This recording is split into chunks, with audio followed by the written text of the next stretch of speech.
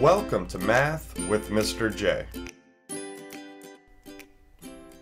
This is part 2 of an introduction to symmetry. If you missed part 1, I dropped that link down in the description, so go and check that out and then you can come back to part 2. If you're ready for part 2, you'll remember that we took a look at lines of symmetry within simpler shapes. Now in part 2, we're going to take a look at more complex shapes and trying to find lines of symmetry. Now remember, when we're finding lines of symmetry, both halves must match exactly for something to be symmetrical. Not close, not kind of, but perfectly or exactly matched. So let's take a look at number 1, where we have an A and an M. We are taking a look at those letters separately, not as one word. So let's look at the A first. And an A does have a line of symmetry going vertical. I'll try to draw my lines as straight as possible. So if we were to fold over that line of symmetry, the A, each side of the A would match perfectly. So that is a line of symmetry, and that particular A is symmetrical. Now, not all A's are symmetrical. It depends what font, how you write it, uppercase, lowercase, but that one in particular is symmetrical. As far as the M, we can do the same thing. A vertical line of symmetry, cutting this letter in half, and if we folded both those halves, try to picture folding both those halves on top of each other, they would match exactly. Therefore, that's a line of symmetry, and that particular M is symmetrical. Now let's do a counterexample with that M and try to find another line of symmetry. If we were to go horizontal, picture folding both of those sides on top of each other, and they would not match exactly. Therefore, the horizontal is not a line of symmetry, but we do have the vertical one, so the M is symmetrical.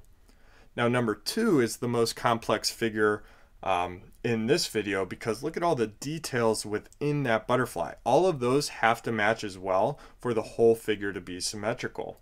And just like the A and M, we can draw a vertical line of symmetry there, and when we fold both those halves on top of each other, they would match exactly. So number 2 is symmetrical. Let's see if a horizontal line of symmetry would work as well. And it would not. If you take a look, the details would not match up, and the upper wings are larger than the lower wings. The upper half also has the head of the butterfly, so it wouldn't match exactly when folding over that horizontal line.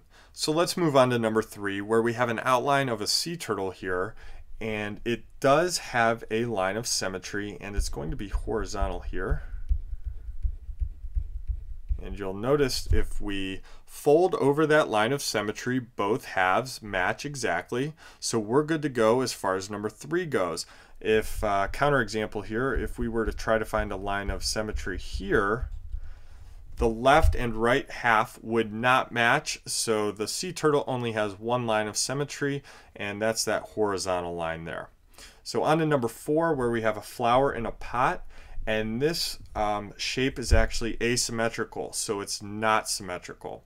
And we can try to put a line of symmetry here vertically, and it's close, but you'll notice the leaves on the sides are not perfectly matched up, or little details up top like these leaves here would not match when folded over each other, or even this little bend in that leaf would make this object not symmetrical or asymmetrical.